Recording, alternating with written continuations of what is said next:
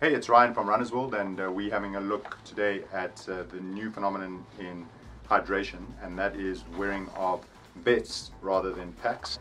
But this pack is an extra small, kind of hardly even fits over my wrist, so we found someone else to test it out for you.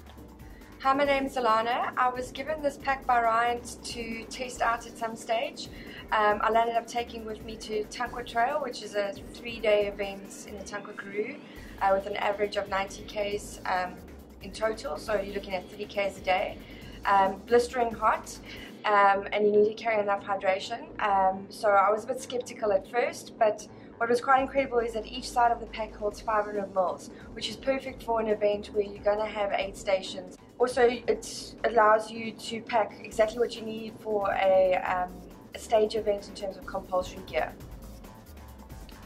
So if we have a closer look at the vest pack, see this is the flask, pocket specifically for the flask, comes out easily filled, nice wide closure, you can fill it up at the stations.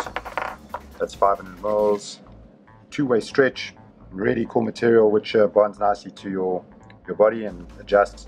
There's just pockets for days, zips and pockets for your food, your phone, and even a jacket. You can stow it away, you just push things in, all sorts of nooks and crannies. Perforated material, really light, only just over 100 grams.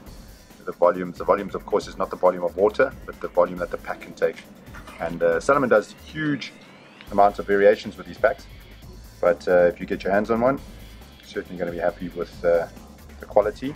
Perhaps not the price, pretty expensive, but well worth it because they also last and are great quality.